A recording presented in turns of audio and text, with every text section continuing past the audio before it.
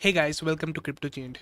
In this video, I'll show you what you can do if your tokens don't show up on Metamask.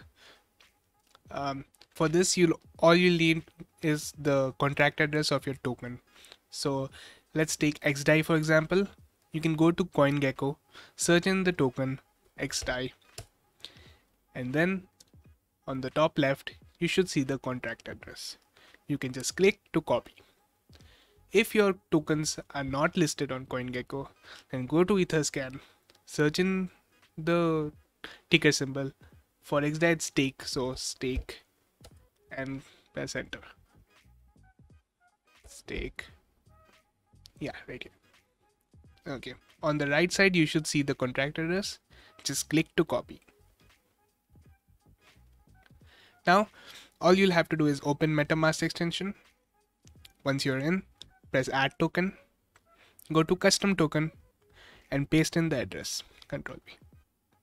The token symbol should show up right here. Go next. Your balance should be shown here. Right now I don't have any stake in this wallet, so it's 0 for me, but for you it should be some number. And then go add token. Now next time you open Metamask, it should always be here. That's it.